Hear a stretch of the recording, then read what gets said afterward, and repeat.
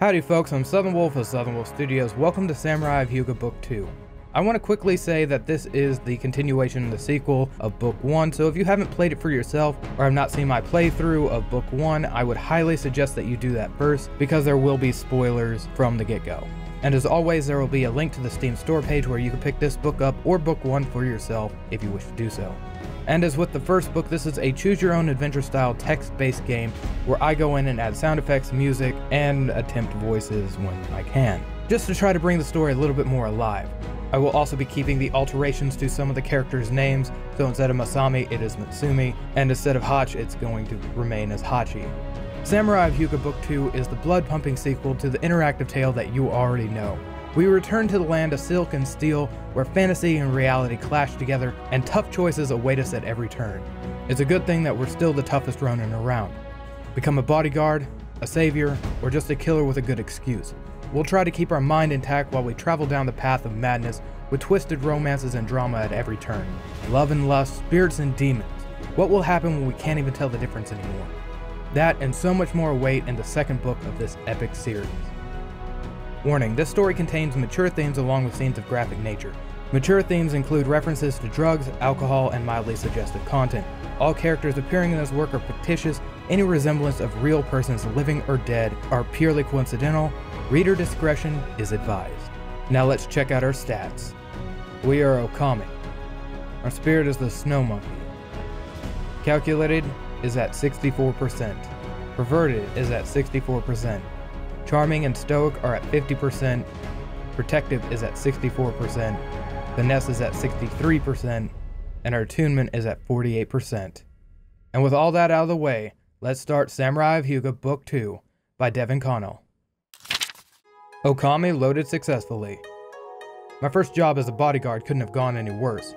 My charge was a kid named Itsumi, a Shingenjo with magical powers. She had the uncanny ability of getting on my nerves too. We were in the capital city, Yamato, where I expected my biggest problem to be the overpriced sake. And after a misunderstanding with a giant koi fish, the kid and I were on the run from the law. We fled from the city guard into a temple where we were supposed to meet a mysterious someone. That someone turned out to be His Imperial Majesty, Emperor Satsuma, and even a ronin like me couldn't look him in the eyes. But that didn't stop him from sending Matsumi and I on a quest to hunt demons across the land. It was impossible to believe, but not even I was dumb enough to say no to my own ruler. He left us not without leaving his right-hand woman, a kunoichi named Toshi, but we'd have to exchange pleasantries later, as the city guard had us surrounded. As the tensions continued to heat up, quite literally speaking, we escaped beneath the burning temple's collapse into the condo slums. The natives turned friendly when our new ally revealed herself as to be one of their own. And in an attempt to disguise myself during all this chaos to get out of the city, I got my hair cut by a spryly grandmother named Umi Umi. Umi Umi did not leave her home. Umi Umi hid us in the closet before a couple of guards came by. They roughed her up, but I took Toshi's advice and didn't intervene. Soon they left, and eventually so did we.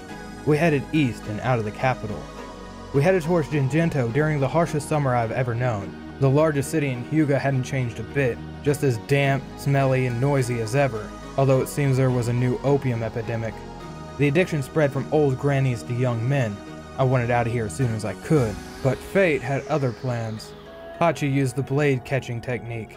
I met a street fighter named Hachi who I ended up drinking and gambling with, and with our luck combined, we ended up getting into a fight with a couple of Yakuza.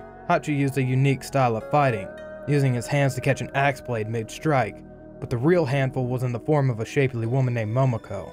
Hachi was poisoned. The woman was running from the Yakuza and they weren't afraid to kill her.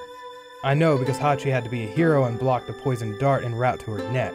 He was paralyzed and dying from a lethal amount of tiger snake venom. He howled in and out of pain through the night that must have lasted an eternity for him, at least until Momoko slipped him some opium, and we had found the source of Jinjinto's poison. Hachi grabbed Momoko before she fell. The next morning, Momoko was about to jump off a bridge. More than a few heated words were exchanged, but Hachi managed to grab her before a gust of wind turned the doctor into a blood splatter on the rocks below. You requested the Jinjinto Guard. Our quest led us to Shiroyama's mansion, packed with the most vicious criminals the underworld had to offer. It was a suicide mission, at least for anybody other than me. I told the others to fetch the Jinjinto City Guard for support. Really, I just wanted to spare him an early grave. It started as a fight but ended in a butchery. I could no longer hold back the demonic power coursing through my veins. My eyes went gold and my mind ran empty. I enveloped myself into Sensei's forbidden style, the Jigoku Ito-Ru. You did not kill Daisuke. Daisuke, Shiroyama's door guard, made a mistake of getting in my way. I spared his life, but only because I didn't have enough energy to waste on him. The fatigue would do me in before long, and only adrenaline kept me moving. My feet brought me into a garden of poppies where I faced off against the Yakuza ringleader. A stretchy snake oni, a demon I couldn't believe existed, and I still don't. I watched as her fingers transformed into fleshy snakes, forming a slithering nest that I had no hope of defeating, at least not on my own.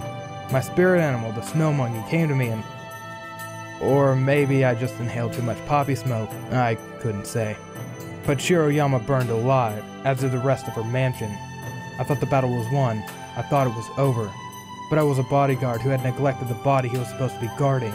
Natsumi was alone and defenseless, and held captive by my fellow ronin and ex-lover Junko. A crazed woman gone insane with lust, jealousy, and the Jigoku. I felt an old burning inside of me, and I wondered if it would consume me before the end.